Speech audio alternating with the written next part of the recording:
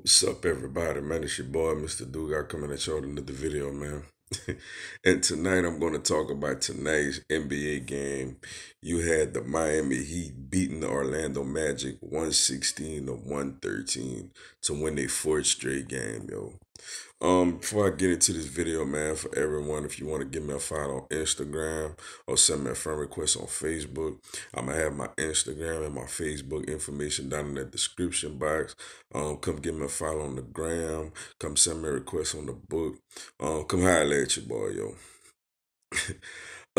This was the ultimate trap game, yo. When you think about coming off of the big emotional win Monday night, basically beating the NBA's best Milwaukee Bucks by 16 points in a pretty big statement win, and to get the Orlando Magic, a team who over the last, couple of years, we've kind of struggled with a little bit, regardless of what their record is, regardless of if they playoff contenders or not. At home, it was the ultimate game where we could have just, let down. And for a little while early on, especially with them jumping out to what a 6 or 8 or nothing run, it kind of felt that way, yo. But this was a good win, man. It's a good win, not based on the opponents, but considering, keeping pace, man. Trying to get this 3 seed and hopefully this 2 seed. Duncan Robinson. Duncan Robinson, man, 7 threes in the first half, 9 threes all overall in this game. The Heat set a franchise record with 22 made threes. Man, just what a shooting performance, man. Robinson, this guy has been amazing for us, yo. Just shooting the three, spacing the flow. It's big for us offensively, yo.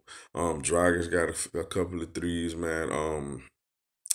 Kelly Olynyk, in defense, Bam did his thing, man. Jimmy Butler had a solid game.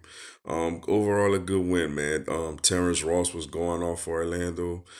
So for us to get this win against this team coming off of the win that we had, it was big to it's one of those games where it's like it don't have to be pretty. Just get out of here with a W, yo. The team's starting to find a little momentum, man. Obviously, we didn't play as good defensively as we did against Milwaukee, but we shot the ball extremely well tonight, yo. Big one Friday going down to New Orleans, man.